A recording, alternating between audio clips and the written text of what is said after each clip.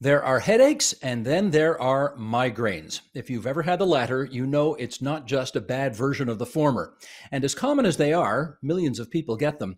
What causes migraines and how to treat them remains stubbornly elusive. Here, with the most current thinking on this neurological condition, we welcome in Montreal, Quebec, Dr. Elizabeth Leroux, neurologist, president of the Canadian Headache Society, and the chair of Migraine Canada. And in Mississauga, Ontario, Dr. Marissa Lagman, director of the Pediatric and Adolescent Headache Program at Women's College Hospital. She's also with the Division of Neurology at the Hospital for Sick Children. And we are delighted to have you two with us tonight for a program that, well, let's put it this way. If you suffered from migraines before, this pandemic's not doing anything for your sunny disposition. And let me just go through some of the numbers here before we chat. Tony, thank you for bringing this graphic up here, and I'll read this out for those who are only listening on podcast. 25% of women experience migraines, only 8% of men, and 10% of children. So women are disproportionately suffering from this condition. Fully a third say migraines limited their job opportunities. A little over a third of those employed missed at least one day of work in the past 3 months due to migraines. Now that stat, of course, goes back pre-pandemic rather. And the vast majority of people with migraines experience depression as well. Dr. Leroux, start us off here. What exactly is going on in the brain to make migraines happen? What a good question. So people have to understand there's a heavy stigma on migraine because in the past it was said to be psychosomatic, to be psychological, to be some weakness of the personality. And nothing can be more wrong because now we have very strong science demonstrated that migraine is a brain disorder. It's caused by a bunch of genes probably that interact and make the brain like with a particular software. So during the migraine attack, there are electrical and chemical events in the brain leading to the pain that is typical, but also to all the other symptoms of migraine, light sensitivity, sound sensitivity, nausea, vomiting, dizziness, brain fog, aura. There's so much going on in that brain, but at least now we understand it a bit better. So my message is really, it's a brain disorder, and we know at least a little bit what is happening. Dr. Lagman, how do you know if you're suffering from A, a headache, B, a really bad headache, or C, a full-blown migraine? So in our world of headache medicine world, there are a lot of, we have a framework that we actually follow to say if it's a headache, if the headache is a migraine or not, because there are 200 types of headache disorders in our, we call it a headache Bible. So a regular headache is probably more of the most common type is a tension headache. But if it's a migraine, the headache is mostly moderate to severe, and it's associated with symptoms like nausea, vomiting, and sensitivity to light and sound. And they're quite disabling because they get worse when you're physically moving. And they are usually on one side of the head, majority of them in adults, but in children, they can be on both sides, and they're pounding in quality. Now, if you get a migraine or if you suffer from migraines, can it be the kind of thing where, you know, it's just a once off, or maybe you get it twice a year, or is this the kind of thing that is persistent all the time? So I always tell this to my patients, migraine is a lifetime disorder. The good thing is that if you're a male, I have little kids, little boys who had migraine, but usually their migraines get better when they're around their teens or their 20s. But in female, majority of the time they get worse because of hormonal changes. And usually when we treat the migraines for these patients, we tell them that the goal is not to be headache free, but we can make them better. And we usually tell them that the goal is usually having less than 4 days in a month, because studies have shown that if you're having 4 or more headache days in a month, that will actually put you at risk of having progression of your migraine to a chronic migraine stage. And Dr. Leroux, those numbers we gave off the top are really quite disquieting if you're female. Do you know why women so much more disproportionately suffer from this than men? Well, the easy answer to that is hormones, right? So during the fertile period of the women, there are fluctuation of hormones. And the drop in estrogen that women get with their period is a very strong trigger for migraine. So some women will actually suffer with what we call menstrual migraine, which is a migraine attack that is always linked to the period. But there are many women who will have this attack, and then also other attacks. So there's other things about the female brain, in the pain networks, for example, and the role of estrogen also plays in other zones of the brain. So there are many things that we still do not understand exactly. But I want to really tell women out there that things can be done. But also, let's not forget the males, because 10% of men, or 10% have migraines. And I've seen a fair amount of males that are not diagnosed because people just think it's just a women's disease. So it's very important not to forget about the men suffering from migraine. Well, appreciate that. But tell me, I think you touched on this in your first answer, but maybe we can flesh it out a bit here. Genetics, the role of genetics in migraines. What is that? So our brain is like, think of the brain like a computer that has a special software. And the brain is filled with neurons and blood vessels and tissue. And all those, this is kind of a big symphony of proteins acting together, neurotransmitters. And all of this is encoded by genes. So many people, when they think about the gene, they say, oh, that one gene caused that disease. That's what we call a monogenic disease. So the one gene, one disease. Migraine is most likely a combination of multiple genes that interact together to cause the diverse things that we see with migraine. Because you can have, as Dr. Lagman alluded to, you can have 2 migraines per year, or you can have migraine every day of your life. So just the severity is variable, the symptoms are variable, the triggers are variable, and that may depend on your personal particular set of genes. And some people will say, oh, my whole family is migraines, no wonder I have them.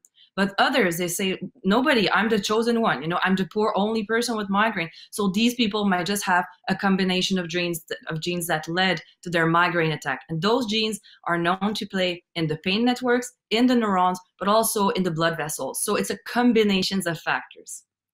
Dr. Lagman, I suspect those watching right now, if they have not suffered from a migraine or don't know anybody who has, we really need to explain to them how debilitating this can be. Are we talking about, can't get out of bed, just completely, anyway, you fill in the blanks, you tell me, when people get them, what does it feel like? So actually, the World Health Organization published in 2017 that it's the second most disabling disorder in the world, and it's the third most prevalent disorder in the world. So in patients who have migraine, some patients will have a very bad migraine. We call that a red headache, wherein they're in bed, they can't do anything. But there are some episodes of migraine wherein they're more of moderate, that they can still function. The problem with this is that if a patient has frequent, very, very frequent headaches, sometimes they power through them. So even if they're suffering, they can actually still work, but they're not 100% in their work. We call that presenteeism, and majority of them can miss their work. And some of them, I have a lot of patients wherein they have to be on disability because of their migraine. But the problem here is that here in Canada, it's not considered as a disabling disease. So we don't have a code for a disabling, that it's one of the disabilities that they actually approve when you apply for disability. And let me ask you a kind of a COVID-related question, in as much as we're seeing that children experience COVID-19 much less significantly than the rest of the general population. Is it the same for migraines? So yes and no, but they actually can start early on. So in males, for example, in boys, they can start as early as 7 years of age and up to 10. And then in girls, they actually start around maybe 12 to 13 years of age, which is around when they start having their period. It's relatively common in children. Actually, they start around 7 years of age. 1/3 of them, all migraineurs, they start at 7 years of age, and then more than 50% of them start by 15. Mainly because of the hormonal changes. The problem with this is that most of them are underdiagnosed. They feel that they only have normal headaches. So they don't treat them as migraine because they think they're normal headaches, or sometimes they're thinking, oh, they're just making excuses, they don't want to go to school, which is so bad for them, because studies have shown that if you do not treat the headaches as early as when they're younger, then they progress to very bad migraines or more of chronic migraines, wherein they have to be treated with so many medications. I see. Well, we'll talk treatment in a few minutes, but first of all, I suspect a lot of people have seen this clip, but on the chance some people are watching who have not, we want to play this. This is a CBS reporter. This thing went viral, and well, they're trying to report from the Grammys, and let's see what happens. Well, a very, very heavy debatation tonight. We had a very Darrison, but let's go to Terrace and look for the head of the pit. Now that's scary. That is absolutely scary. And Dr. LaRue, I think people at the time probably thought this poor reporter's having a stroke. Is that the normal result of a migraine? So let's describe what this journalist has, and show she has speaking difficulties. So in this case, we knew from analysis later that what she was experiencing was a type of aura. So an aura is an electrical phenomenon. It's a wave of electricity on the brain. And where the wave goes, well, depends on the symptoms. Usually an aura is a visual phenomenon, and I invite people watching us, you can just Google and look at images for migraine aura. You'll see lots of images of how it can look like: zigzaggy lines, flashes of light, colors, kaleidoscopes, and so on. So that's the most common type of aura, and approximately 25% of people with migraine will have auras at different frequencies. But the majority of people with migraine do not have auras. So auras can be visual, but in the case of this journalist, the wave went to the zone of speech, and that's why she was struggling. And in very severe cases, especially with genetic disorders, actually, we have auras where people may even paralyze. We call those hemiplegic auras, and those are strongly associated with particular genes. So that you can really appreciate the vast spectrum of migraine as with or without aura, what type of aura. And that can be extremely scary. Can you imagine having that? If you're traveling with your family and suddenly you cannot speak, or you cannot see, or you cannot move. So this is something that can be extremely disabling, and that's part of the spectrum of migraine. Well, at the risk of projecting here, I think it'd be even more terrifying to happen on live TV, and you could see that she was in trouble. And what would have brought that on at that moment? Any idea? So the triggers, where we're entering the world of triggers of migraine, but triggers can be multiple. Anything that puts a charge on the brain, because the brain is an electrical thing and it's a chemical organ. So whatever puts a burden or a charge on it can actually trigger migraine. So it can be dehydration, stress, fasting, certain foods. In the case of visual aura, many of my patients report that flashy lights or strong lights can actually trigger them. Exercise, exhaustion. So that there's a vast array of things. So in the case of this reporter, maybe she has been under stress. Maybe there were strong lights flashed to her face. Maybe she'd been fasting. Who knows? So often triggers accumulate and then lead to the attack. Understood. And Dr. Langman, yeah, go ahead. Yeah, can I add more that in children, there's a big studies done on triggers for migraine in children. I just want to emphasize this because number one is sleep, followed by warm climate and lack of sleep. That's why I almost always tell my patients that sleep is very important. Stress management is very important because cognitive behavior therapy has shown very promising help, more of like evidence that it helps with migraine prevention. And the other big thing that I want all children, all parents to remember is that video games, screens, computer exposure, that actually is one of the more common triggers for migraine. That's why we limit screen exposure. That's part of our teaching or education, part of our, at Women's, for example, at Women's College Hospital, we do teaching before I see the patient. Even before they see me, we have a 1 hour to 2 hour of teaching, one-to-one that we're doing right now with our nurse, teaching them how to avoid triggers, because that's one of the best treatment for migraine is to avoid what triggers them. And we teach them how to do a diary to actually identify what their triggers are. Dr. LaRue, let's do a little truth or fiction here. One hears that a change in the weather, maybe a change in the barometric pressure, can bring on a migraine. True or false? It's true for a subgroup of people. And there are many people who actually believe that the weather is influencing them and they're overestimating it. I know people are going to hate me for saying that, but let's say true for some people.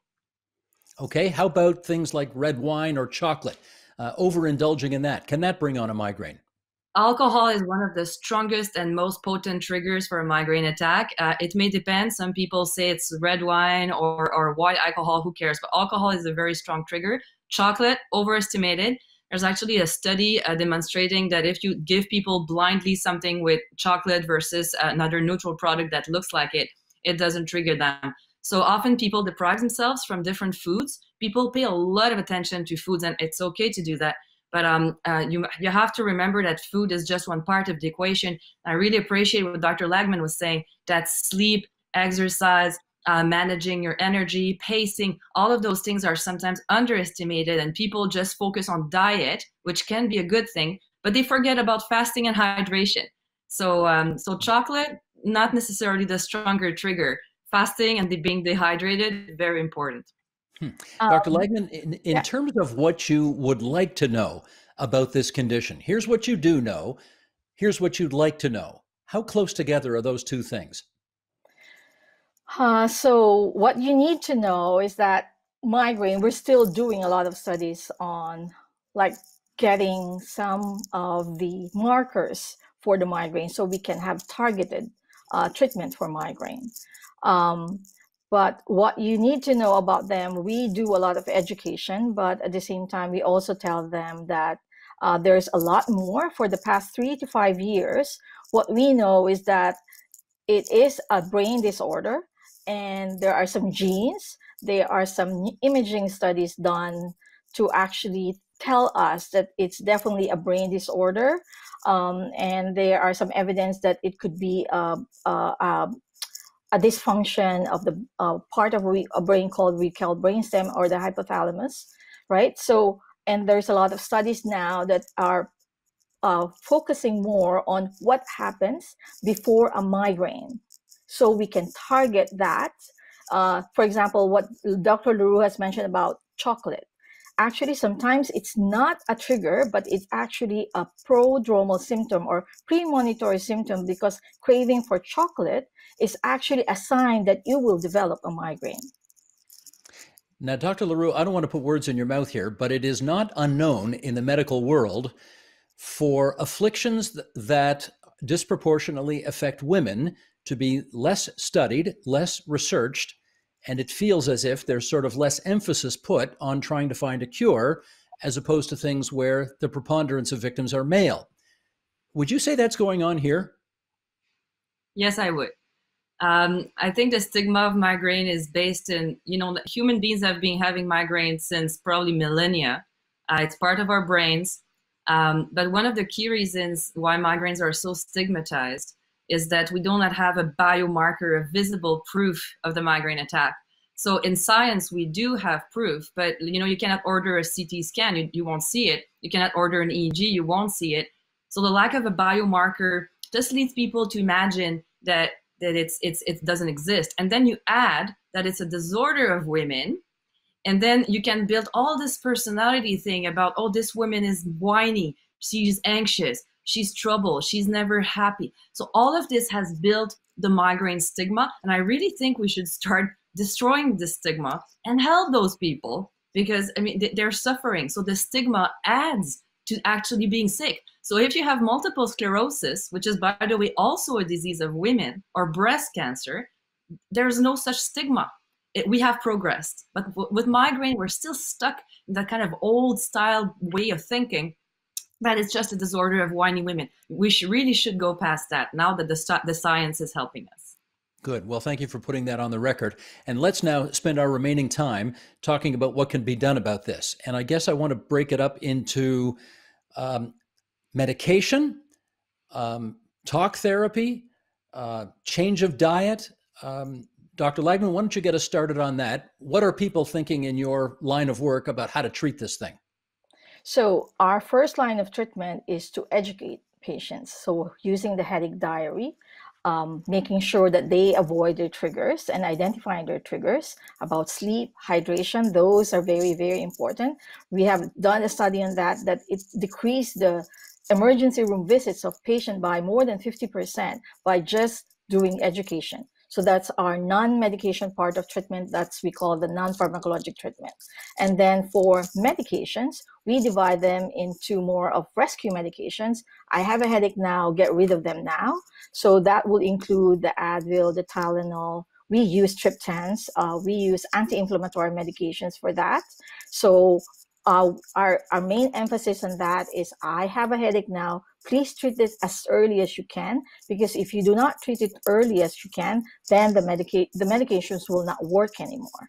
And then those other part of the treatment are the prevention medications. So these are the medications that we use, that they have the patient has to take daily to, one, to decrease the frequency of their headaches, to shorten their headaches, and also to make their headaches less disabling for them. So, but they're not going to take those medications for a very, very long time, because once the headaches are better, then we can actually slowly taper them off. The big part of the other treatment is cognitive behavior therapy. We actually provide our patients, we have our headache psychiatrists at Women's College Hospital who actually lead a CBT group for all our migraine patients who actually will need that. So it's CBT, or cognitive behavior therapy, for pain. And then we also do mindfulness therapy as a group. And then we also teach a lot of our patients to use apps for mindfulness. For relaxation. So I teach all my pediatric patients how to do that with their parents. Dr. LaRue, what about things like make sure you go to bed at the same time every night, or make sure you have dinner at the same hour every night, or as much as is possible? Does that help? So yes, the migraine brain does not like sudden changes. So I want just to reinforce on what Dr. Lagman said. So there's really three things. There's everything that's behavioral, your lifestyle, your habit, how you deal with your brain, how you use your brain. Then there's the meds, we call it the abortives or the acute medications, and then preventive approaches that can be medications or now also neurostimulation devices. So in the vast world of education, the thing is there's no absolute rule. So you cannot just say people do all this and then it's going to help your migraines, you're going to be cured. That's not true. But it always helps to adopt a migraine-friendly lifestyle, which is sleeping enough, being hydrated, avoid fasting, exercise generally well. But sometimes the hard truth is some people do all that. They live in a perfect, pristine, crystal clear way of life, and they are still disabled by migraine. So we have to strike this fine balance between just putting all of migraine on the lifestyle, when it is actually sometimes a disorder that requires medication, just like asthma, by the way. So asthma, sometimes you get rid of the cat, you're good. But other people with asthma will require a lot of medications to get good control. So once again, we have the spectrum idea, and some people, for some of them, different lifestyle habits will help, but from others, it's not going to make a big difference. Stopping caffeine, for example, we recommend to everyone to stop caffeine, but some of them do that, and it doesn't change a thing.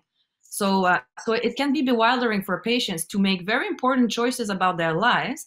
But at some point, when you start, missing parties, stopping seeing, missing days of work, having severe attacks, being bedridden, and you do all you can, it's time for medical therapy. I mean, you will need some medical therapy, and that may be over the long time. And maybe I disagree a bit with Dr. Lagman that we can stop the drugs, because in adult world, sometimes medical therapy is needed over the long time. We'll have to continue that debate next time, because we're plumb out of time this time. But I want to thank both of you for coming on. This was absolutely extraordinarily helpful for those who are suffering from this, and for those of us who don't and want to know more about it. So Elizabeth LaRue and Marissa Lagman, thank you both so much for coming on to TVO tonight. Thank you very much. Thank you. Thank you very much.